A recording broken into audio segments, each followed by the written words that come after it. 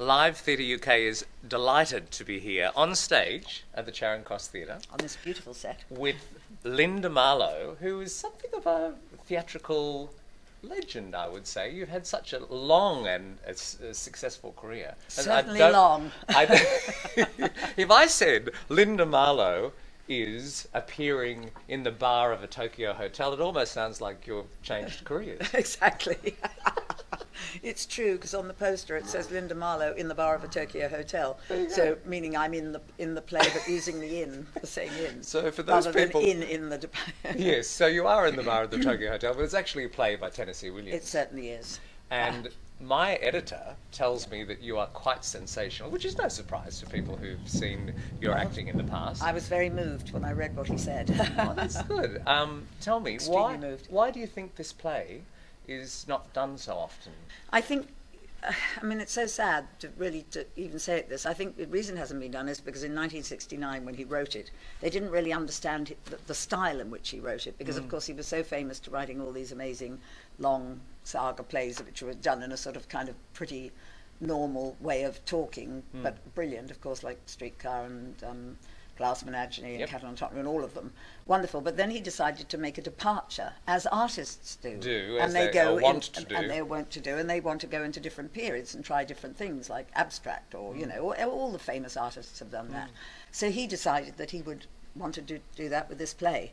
So it's sort of fractured dialogue. There's a lot of broken sentences, which is hell to learn, but it is a way of, it's an abstract. It's got all the wonderful poetry that Tennessee Williams has, and I have some soliloquy monologues where they become really poetic, and they're, you know, about women growing old, and you know, in the sort of true Tennessee Williams, he writes so brilliantly for women, and it is just an amazing part to play.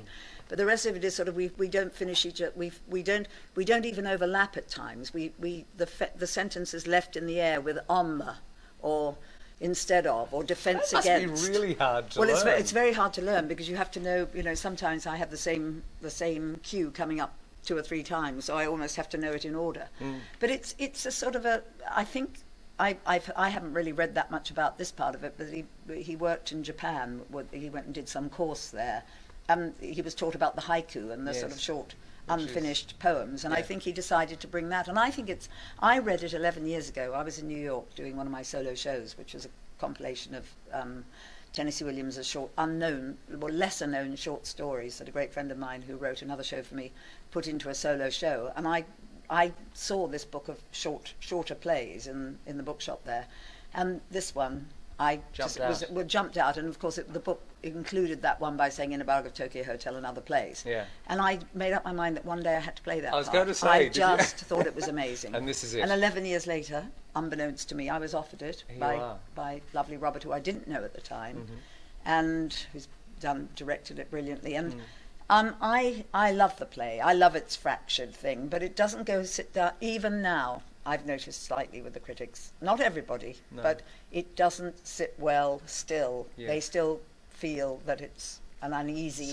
way of it. Not that the play or the contents is, but it's an uneasy structure. Yeah. In fact, there was one review, which I can't even remember who it was, but they must have been complete idiots, I think, said, the actors leave these terrible pauses, and they've got these, and they've got broken lines, and they can't even get it together to overlap it. Maybe. The whole point is you're not meant to overlap. It's got a full stop there.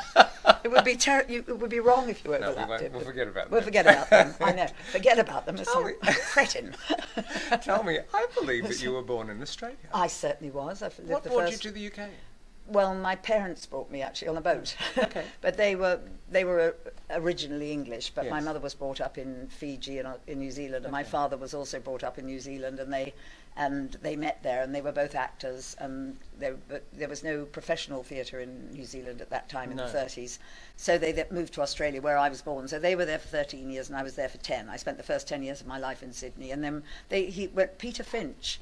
The Oliviers discovered Peter Finch, and Peter Finch was one of my father's best friends, and they did a lot of plays together in the theatre there. So that and was when he went, spark. he just suddenly thought, I think I want to go and have a go in London. So, and I was thrilled, because he'd always talked about England, and I thought, I want to be there. I want to be there. So, you know, when they discussed going, I sort of encouraged them to keep on with the discussion.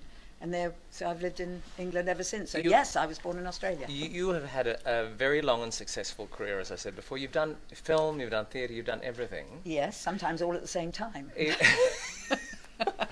What, when jobs overlap? Well, yes, this one. Yeah. I've got 4 episodes to do of Eastenders, starting from next week, while I'm doing this. Right, well, that just makes life easier. Interesting. Yeah, exactly.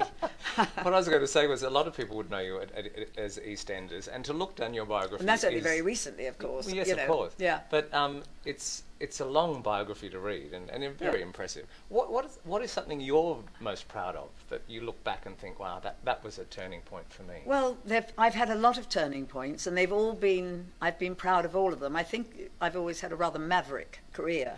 I mean, one of my biggest and most forming turning points was after being 10 years, my biggest turning point was becoming an actress at all, because I trained to be a ballerina, and that's what I wanted to do. And I was rather disappointed I wasn't going to be good enough. But I think that probably works very well for you, because I think the physicalisation of the ballet training probably... I think it has helped, and certainly in the kind of theatre that I've done, the physical theatre. Then I had 10 years of making some sort of B movies, films, although I was in a couple of non-B movies as well, and a lot of television. But the theatre seemed really dull that I was doing, and then I thought I want to do physical theatre, and there really wasn't happening in this country. And then somebody said, you should meet Stephen Burkoff.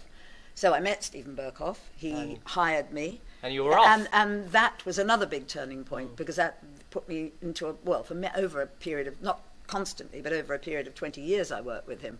So therefore there was a huge body of work that I did with him, and which informed a lot of the work that I did, and then followed it on with Richard Jones, who's another wonderful expressionistic director. So those are turning points that definitely stopped me from having a commercial career, but gave me a really interesting career. And then another turning point, as I reached 60, which is a long time ago now, I decided that maybe there weren't parts for women, although I was getting the work, but I just was worried.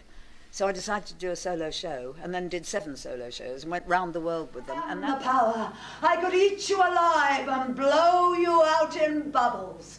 I devour stuff like you. That should happen. Do you like the one-woman show? I love doing the one-woman shows. I mean, that requires a whole different discipline, I would imagine. It certainly does, and it was very, very scary. Well, it is scary, but I find acting scary anyway on stage. I mean, I really do. It terrifies me. So many the actors say that. I know. Well, it's always that thing, you're going to go blank and you're not going to remember the lines. It's the biggest fear of all We're here actors. on the set. I feel like we should be ordering a drink. I know. We have a lovely Japanese barman. Yes, this is the bar. This is the bar, yes. Which leads me to the question, what is it then about acting that has kept you interested and driven? Because I think because of the variety of the kind of work that I've done. I mean, actually, I don't, apart from my peers and people within the profession, I don't think any Joe Public don't know who I am at all, and yet I've been acting for 54 years. They do now that I've done EastEnders. They stop me in the street now, which is ironic. Isn't that funny? But it's sort of good in a way. Yes, because I think that's what's kept me interested and kept me wanting to do things. Because I like the fact. I don't regret one little bit that I turned my back on a sort of quite a commercial television career when I was young, Dolly Bird, and decided that I wanted to do all these different kinds of things. I've even learnt to be a trapeze artist as well. So I've got and I had a rock group in the 70s, a pre-punk rock group. So I wanted to try as many different forms of entertainment. Yes, I did, and I hopefully will till I drop down dead. So now you're here at the Charing Cross Theatre. I have to say, this set, and it seems to inhabit the theatre beautifully. Beautifully. Lovely design. And it makes it not seem such a, because it's a beautiful theatre, but it's quite a long tunnel. But with this rake and the raised set, it brings you closer to the back. Absolutely. It's very clever how it's done there. There's a whole different atmosphere in You're here. about to get ready for the show. I am. Just prior to the performance, they were actually doing the checks in the lighting and everything a moment ago. Do you have any ritual, routine? Oh God, yes. I have to check my own props because if things go wrong. Make sure. Yes, well, the handbag will be set here for me by Paul, who you spoke to, and I also do a warm up every. A warm up, like a vocal, physical, and physical. Yeah. I feel like to get in actually. Tell me, you've got an interesting voice and accent and the whole thing happening in this. It's not like you.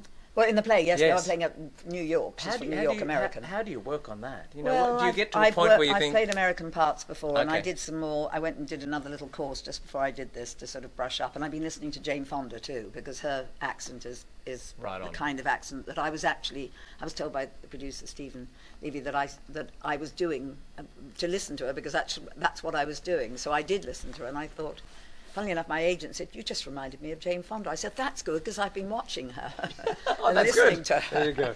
Well, look, So I work on the accents, obviously. congratulations on your performance. Well, and, thank you. And all the very best for the rest of the season. You've started recently. We've got some few more weeks left. Yes, we do, And, for 4.5 weeks, yeah. Get into the Charing Cross Theatre and see this marvellous woman in this wonderful play. Thank you so much.